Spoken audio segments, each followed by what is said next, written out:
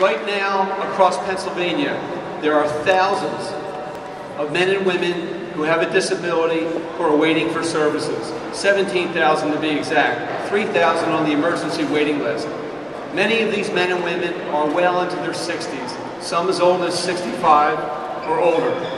And they live with their parents who are well into their 80s. Unless one of their parents dies, these men and women are going to continue to wait for services. And this is not acceptable.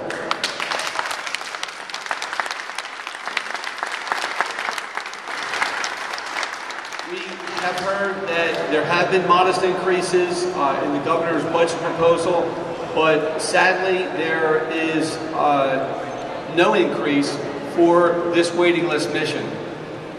We're all pleased that Governor Corbett has proposed modest increases in state funding for community-based services for people with intellectual disabilities and for mental health.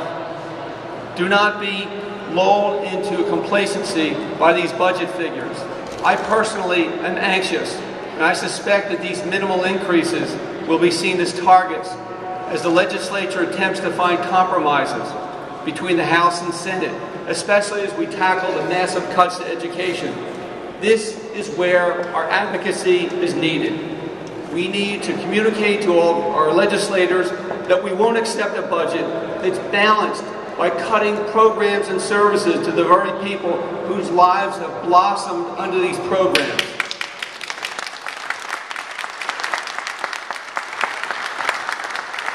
The money to finance these programs is not an expense, it's an investment. It's an investment in people.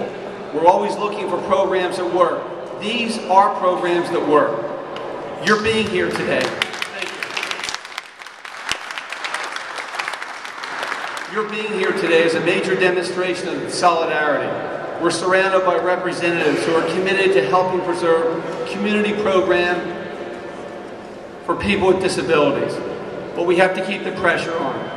We still have weeks to go before a final budget compromise is reached, and unfortunately the battle is far from over. In conclusion, I also want you to know today that you're achieving something just as important as fighting budget cuts. You're sending the message that no one is truly disabled unless they surrender to the challenge that God has laid before them. By coming here today, you're showing us all that you're up for this challenge, and we are in your corner. One last thing.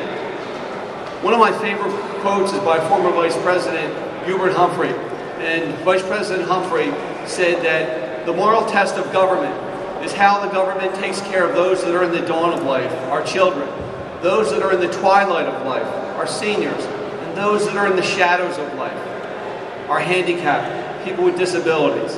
I hope that our legislature is going to pass that moral test. Thank you very much, and God bless you.